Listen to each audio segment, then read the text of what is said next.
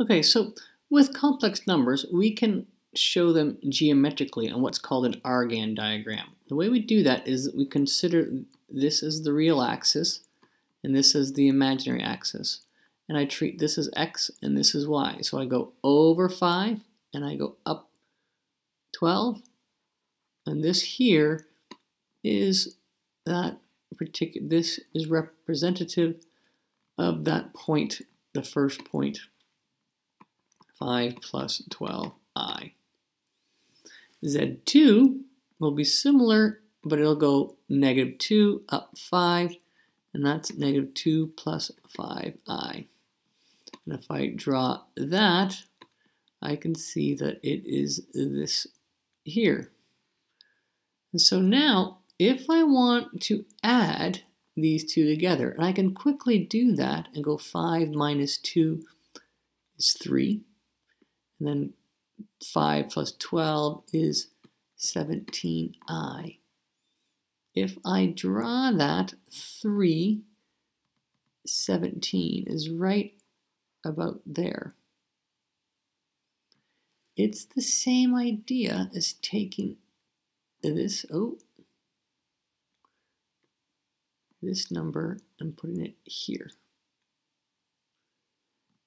And so this, if I jump ahead down to this question, complex numbers are synonymous with vectors. If I consider this a vector and that a vector, I can add the vectors together as such, and I can see as like vectors adding up, complex numbers do the same thing.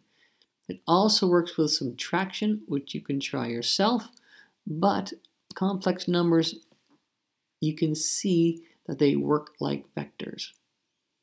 And then finally, the modulus of Z1, how is this represented on the graph? Well, if I want to find the modulus of that, it's going to be Z1 modulus is simply 5 squared plus 12 squared, square rooted, which is 25 plus 144, which I know to be 13.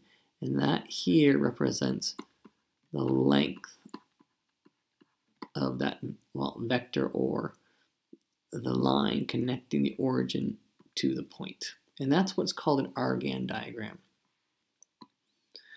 And so if I want to graph these complex numbers, Z modulus is 3, well, that means I'm going 3 away from the origin everywhere. And so I end up getting this particular shape here on this graph here. But be careful, this here is not squared up. If it was squared up, it would be a perfect circle.